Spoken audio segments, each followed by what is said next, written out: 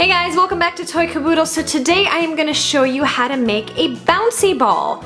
So this bouncy ball is nice and red and it's medium size. You can make it whatever size you want. So let's get started. All you really need is borax, cornstarch, you need glue, food coloring, and hot water in order to make this bouncy ball. Alright guys, so first you want to grab two bowls. The first bowl you want to add your hot water and your borax and make sure it's as dissolved as can be. Mine didn't really dissolve all that much.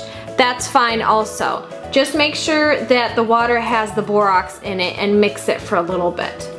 Alright you guys, so in your second mixing bowl, it doesn't have to be too big, you're going to add 2 tablespoons of glue and 1 tablespoon of cornstarch and keep mixing it. And to that, you're going to add either your food coloring, your glitter, whatever you want to make it your own personalized bouncy ball. And mix it up until it's all incorporated. And so next, you want to take your glue mixture and you want to dump it into the water and borax. Now once the glue hits the borax water, it'll start hardening up. Now at this time, mix it up just a little bit. I usually put it in my fingers and I start working with it. Now your ball will have little bubbles inside. I usually pat it on a paper towel to get rid of the excess water. You want to get rid of as many bubbles as you can. Roll it in your hand, squish it a little bit, but make sure to form it into a ball. And it'll be hard at first because it'll keep hardening.